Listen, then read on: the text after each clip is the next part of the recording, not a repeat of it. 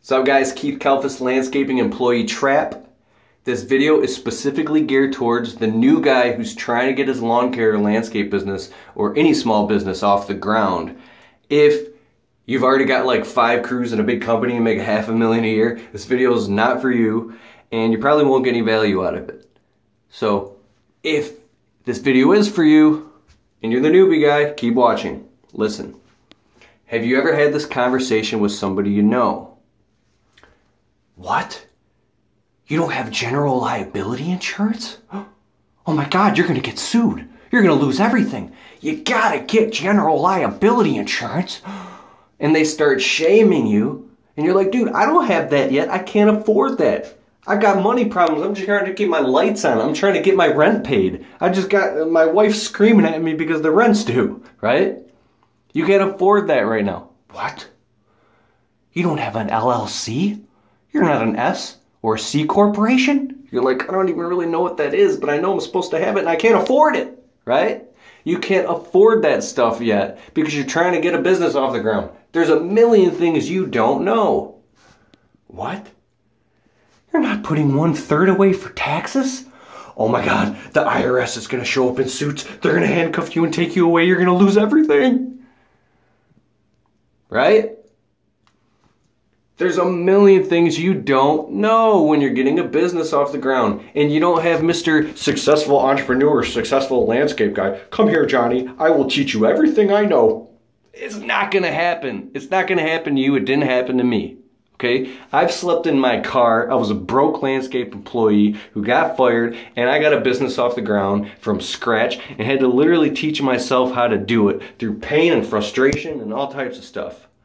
So in this video, I'm not going to be giving you the nuts and bolts like, okay, you file this paperwork, then you put this in a manila folder, and then you charge 89.3 cents per this, and blah, blah, blah, blah, blah, blah, blah. Like, nuts and bolts are great, but we're emotional beings. We're trying to be men here and get things done, and we're going through all these ups and downs and turbulences, and it's very vulnerable getting a business off the ground. When you don't know what to charge and you don't know how to bill and hourly rates and labor man hours and all this and insurance and workman's compensation and all that stuff is like, whoa, you can't learn all that overnight. And I want to let you know it's okay. It's totally okay. So take a breath, relax. You're going to go out there and work hard. You're going to get it done. You're going to make money. You're going to eventually, hopefully quicker, sooner than later, you're going to get your LLC. You're going to realize it's a little bit of paperwork. But how do I get that done? I don't have an accountant. Right? If you don't have an LLC or a corporation, or you don't even know what that stuff is, but you know you got to have it, and you can't even afford it, ask the people that you already know who that own small businesses. Maybe you got an uncle or you know Joe Blow who owns a local shop. Go up to him and say, hey man, I'm eager to get my business off the ground and I want to learn about this stuff. Do you know an accountant or somebody who can coach me through it? They'll be like, how come you didn't ask before, right? The quality of questions that you start asking in life is directly correlated to the amount of answers you're going to get. If you're asking where can you get a bag of weed, you're going to find it, right? Where's the local party? You're going to find it. Where can I find an accountant who can teach me how to get my paperwork going? You're going to find it. Whatever you ask for, you're going to find it. So you go sit down with the accountant for the first time. You're sitting there biting your nails. Oh my God, this guy's going to, oh my God, he's going to call the IRS on me. Like, it's not going to happen. Couple $100. If you don't have it, don't worry. Save for it. Slowly lean into that direction. You do the paperwork. You get it lickety split. You walk into the bank. You say, hi, my name's Joe Blow. I want to start a small business. Here's my paperwork. They set you up with a small business account. And then when you get checks from customers, you put it into that account. What? You're not putting 1/3 away for taxes? You're going to have to do that. But if you're not charging your customers enough and you're terrified, you won't even be able to afford to pay taxes. It's okay. You can write a whole bunch of stuff off your first 3 to 5 years in business and barely pay any taxes at all. Okay? But what? You're not recording all of your mileage and saving all your receipts and stapling to your work orders, and you have a perfectly organized file cabinet with manila folders all tracked, everything you do every day. You don't have time to do all that stuff. Why? Because you're probably working a day job and running your butt off at night trying to get a business off the ground. Whatever you're doing, there's no way you're that organized that fast. And if you are that organized right off bat, then you're like gifted or something. Because in my life, I know successful entrepreneurs who are totally unorganized still trying to get it together. So don't be so hard on yourself and think you got to do it overnight, because you don't. It all comes in time. It all comes in time. You can totally do this. I want to let you know, if you got arms and legs and fingers and toes, and there's people watching YouTube right now. I know I'm jumping around a bit because I'm impulsive about these videos.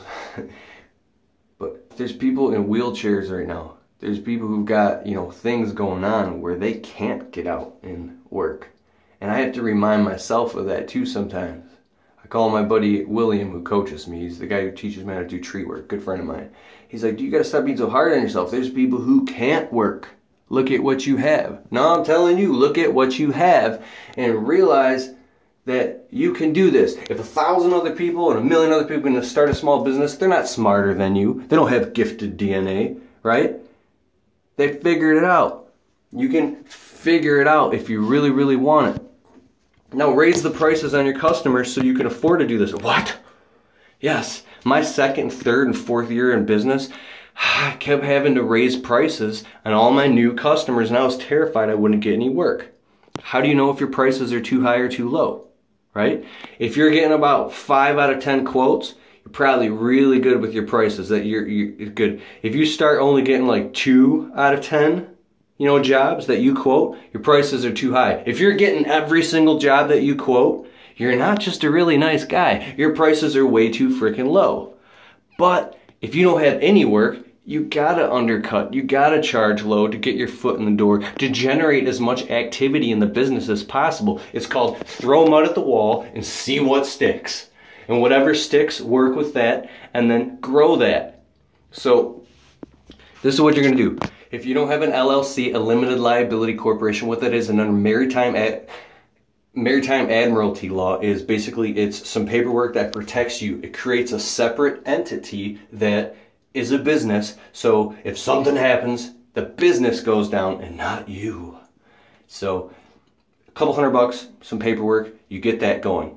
You start a bank account with a small business bank. You start all the checks, not personally to you anymore, because you can't be doing that. I did that too, and I was like, oh, to the business. So they go through the business account, you get your general liability insurance next. If you can't afford it right away, don't worry, and don't be doing any crazy work that's gonna hurt or damage your customer's property. Dude, it's like $1,000 a year or $800 a year. It's cheap. I got mine with no money down, and I think I paid $50 or $60 a month.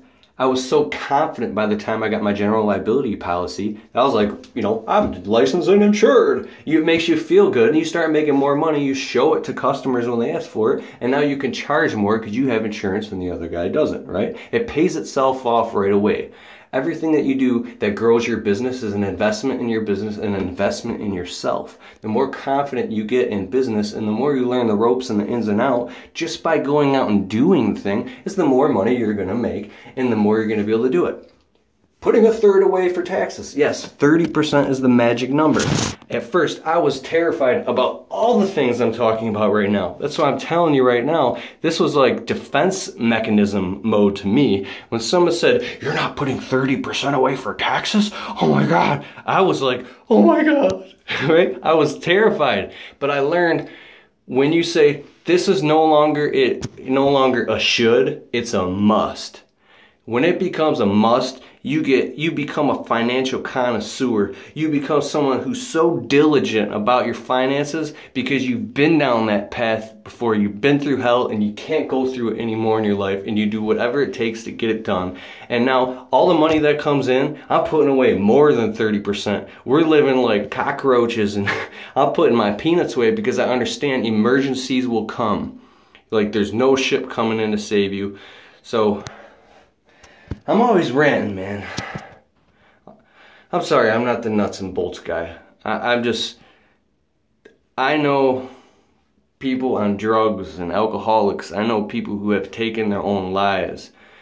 We live in the real world, okay? So college is great. You can go to college for small business and learn a lot, but when you get into the real world, you're dealing with real things. You're coming home and your wife or your girlfriend's screaming at you because there's no food in the fridge, and your baby's crying, and you're stressed out, getting no sleep, and you got bags in your eyes, and you're trying to get a business on the ground, off the ground on top of that. I mean, you could go through hell. You could be going through hell right now, and I want to encourage you from the bottom of my heart that you can do it. You could totally do it. If a million other people can do it, you can do it as well. Go out, be fired up, watch some motivational videos, not too much, and thank you. Out.